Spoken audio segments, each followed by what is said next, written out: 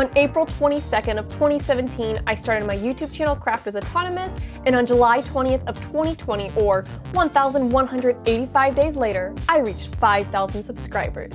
So I shared a post on my community tab seeing if people wanted to see me make my own DIY 5,000 subscribers play button. I got a lot of really great, sweet comments from you guys, and so I decided I was going to make myself a DIY YouTube play button for reaching 5,000 subscribers. So this first part, I am doing a paper mache, and so I'm going to be using this recipe that I found from Red Ted Art. I will link it down below. So I'm just boiling some water to get that ready. And also, sorry for the dishes in the sink. Our dishwasher broke in the middle of the pandemic, and that's a really bad time because appliances are really hard to find right now. So then I'm gathering out my materials, and I've got some newspaper here, and honestly, I have no clue where this came from because I don't know anybody who gets the newspaper. But are they really painting the Poinsett Hotel? In case you're wondering, they are, but only part of it. So anyways, I grabbed some newspaper that I had, and I ran it through the paper shredder, and I found out that it's really hard to be filming in one hand and trying to run the papers through the shredder with the other hand, so I finally had to like set my phone down and fold it up to get it to actually work. But anyways, I started running it through the paper shredder, and fun fact about me is when I was little, I always wanted a paper shredder. I don't know why.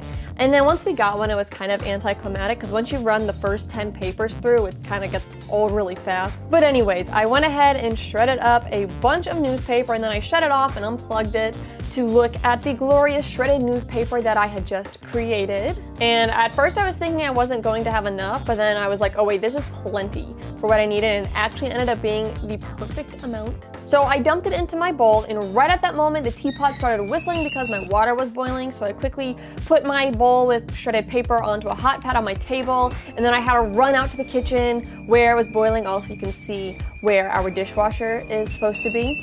And then I grabbed the teapot and walked it back into the room. And then I realized I didn't have a place to set it down, so I had to stop filming for a second to open it. And then I dumped it into my bowl of shredded paper. And then since that wasn't enough to fully submerge all the paper, I went ahead and boiled another pot of water. Same exact process, but this time I was smart and I got out a spoon, and I also got another hot pad. And so I used the spoon to just push all the paper into the water, and the hot pad was so that way when I brought the teapot in the next time, I could set it down to open up the little opening to be able to pour my water out of the teapot. So yeah, I added that to the bowl, and at first I wasn't gonna add it all in, but then I was like, you know, this newspaper is really thick, and I wanted to make sure there was plenty of water for it to soak in so it could really break down, because of course I'm using newspaper, not toilet paper, because, you know, pandemic. Anyway, so I let that sit for 24 hours, and then the next day it was time to start shredding it, and I was really unsure how to get this to work. I decided to use an old blender because my mom has a Vitamix, but I figured I probably shouldn't use that really nice blender for making paper mache. So I put it in the blender, but I had a lot of issues getting it going, and I was really afraid I was gonna burn up the blender. But then I just kept adding more water, you know, like you do with smoothies that don't blend. And as I added more water, it finally started blending. So I blended it for probably about 2 minutes and ended up with this paste. And I really wasn't sure if this was even right or not, because the last time I did paper mache clay was in first grade, and we did it with toilet paper. So yeah. Then I decided, you know what, let me try this little blender attachment, but all that did was wrap the newspaper around the little piece, so it was back to the blender, and this took forever, but I just blended it for probably about 2 minutes each time, got it really pulpy, and then I played around with it and squeezed some of the water out to see what the consistency of my pulp was, and again, like I said, I really wasn't sure if I was even doing this right, but it was kind of working out, so I was like, you know, we're gonna go with it. So then I decided to dirty literally every one of our mixing bowls for this process because I had to strain out the water because, like I said, I added a ton of water in the blender to get it to blend. And so that was a lot of water to strain out. So I used a strainer and I had to push it out and squeeze all the water, and that took forever. But then we ended up with a bowl of paper mache that looks about like this. So then I decided to kind of measure out how much paper mache I had, and it was really like a bad, like, just guesstimate, but I figured I had about 3 cups, and I decided to follow the 3-to-1 paper mache to flour recommendation, so I ended up adding a cup of flour in. And I tried using that attachment on the blender to see if that could blend the flour in, but that didn't work so well, so then I was doing it with my hands, and that was an extreme workout. Oh my goodness, my arms were hurting so bad afterwards from kneading and squeezing and blending the flour into the paper mache. But after, I think it took me like 10 minutes, I think is how long my footage was, and I finally was able to get all the flour mixed in and it was holding its shape, and I said, you know what, that's good enough. So then I got out some parchment paper and my camera did not want to focus. Sorry about that. But I just got some parchment paper and took my blob of clay and started shaping it on the parchment paper, just that way I didn't get it on my table. And basically at this point I realized I was kind of making a giant rock out of the paper mache, but I think it kind of turned out cool, and it was kind of the look I was going for. I just didn't realize how much of a rock it was going to look like. So once I got it shaped, I took it outside. The weather was so nice that day, and I put it outside to dry. It was kind of like drizzly rainy, so it was a little cooler that day, very, very humid. My cats were like, what is this? And then the minute I walked inside, one of them tried eating it, so that was really fun. But then anyways, while that was drying, I went ahead and got some red yarn and I crocheted a triangle to be the play symbol on the play button. And I actually was playing around with different patterns, but I found this super awesome pattern from Yay for Yarn. I'll link that in the description down below, and they have a little pattern on how to make a perfect 60-degree equilateral triangle. So I just followed that, super simple and cute, weaved in my ends, and then I had my nice play button all ready to be added on to the paper mache once it finally dried. But the paper mache took forever to dry, so it took several days. So I finally brought it out back so it could be in the sun because we had some really hot weather. But while that was still drying, I went ahead and decided here's how we're going to incorporate the cardboard into this project. We are going to make a cardboard stand. So I made this little triangle and then added a hook to it, and it took forever to cut out because of the curve. And then once I got the first one cut out, I just traced it, cut out a second one, and I tested that they would hold stuff. They did, it worked perfect. So then I hot glued them together and added some extra glue to reinforce it, and that was my little stand. And of course I wanted to paint it so it didn't look like black cardboard, so I just used an apple barrel paint. These are the paints I always use if you watch any of my videos. I love them, they're 50 cents at Walmart, can't beat them.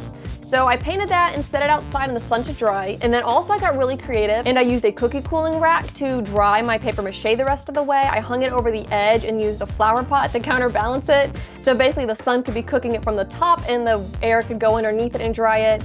Also, my stand dried at this point, and so I was able to kind of test it in there. It was all coming together so nicely. So the last thing I needed to do was make myself a little plaque and basically say that this is a play button for Crafters Autonomous for reaching 5,000 subscribers. So I cut out a little rectangle of cardboard, and we're going to use a toothpick later on to make it stand up. But then I want it to be really cool looking, so I have this pack of Lipton tea that comes in gold foil. It says that it is so much flavor, we had to wrap it. Anyways, I love this gold foil, but the annoying thing was they had their logo all over it. So Lipton, if you're watching this, if you would mind putting your logo on the foil less times, I'd be able to use the foil for a lot more crafting projects. I don't know why I think Lipton will be watching this video, but just in case they come across this video. Anyways, I did find a section on the packaging where there were no logos along the base, so I really carefully unwrapped it and then tested it on my cardboard to see if it would fit, but I still had the logos on it a little bit, so I cut my cardboard just a little bit smaller and then tested it again, and we were able to get just gold and no Lipton logos on the cardboard piece. So I cut it out just below the logos to get that gold piece, made sure it would fit onto my little piece of cardboard, and it did. I also decided while my hot glue gun was heating up to rewrap my package of tea. I don't know why, it just kind of makes me happy when I make my tea in the morning to get it out of the gold foil package. I don't know why, I'm kind of weird like that. Anyways, I taped it back up and maybe it'll make the flavor stay really fresh, I don't know, but that's what I did. So then finally my glue gun was heated up and I glued the foil onto my little cardboard plaque, and I just ran some hot glue along the side edge, and then I kind of rolled the cardboard back, as you can see in the video, to hold it on there really well, so that way I didn't have any glue on the front side, so the front could be really smooth, but then it would be held in place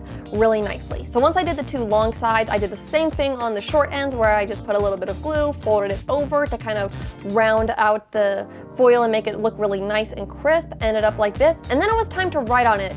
And I wrote really sloppily and also way shifted off to the side. So I was fortunately able to unwrap the foil from the cardboard piece, and then I used my scissors to cut the cardboard piece down smaller, re-glued it, and it looked a little better. I may one day go back and make like a better plaque, but it just kind of adds to the whole like, I'm DIYing my own play button. It just kind of goes with the whole feel of it. So anyways, I also then glued a toothpick to the base to make it stand up.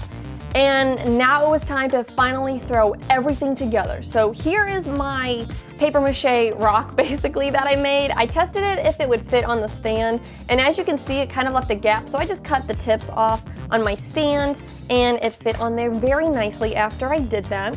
And so the last thing I had to do was add the actual play symbol to my play button. Again, I just used my hot glue gun to hot glue it into place, and I just kind of slapped it in the middle, didn't really line it up, but I think I did a pretty good job getting the play button centered. And then it was time to put it all together on the stand with the little plaque. And here is my DIY paper mache, crochet, and cardboard YouTube play button. It's so beautiful. It's honestly kind of ugly, but I think the ugliness of it also makes it beautiful. And it's just, I don't know, very fun. I had so much fun making this. But seriously, I just want to take a second and say thank you so much to everybody who watches my videos, who supports my channel, who comments and you subscribe and all this stuff. It really means so much to me because obviously I would never have reached this goal without your support. So I just want to say that I am so thankful for everyone who has helped me reach this goal. And thank you so much to everybody who's going to continue watching my videos to help me reach the next milestone. You know, maybe when I hit like 10,000 or 50,000, I'll do an even more elaborate DIY YouTube play button. You'll have to let me know if you want to see that, if I ever reach there. Hopefully we'll reach there. But anyways, thank you guys so much for supporting my channel. It really means a lot to me. Like I said, I wouldn't be able to do what I do without your support. So thank you so much for watching, and I hope you all have a wonderful day. Happy crafting.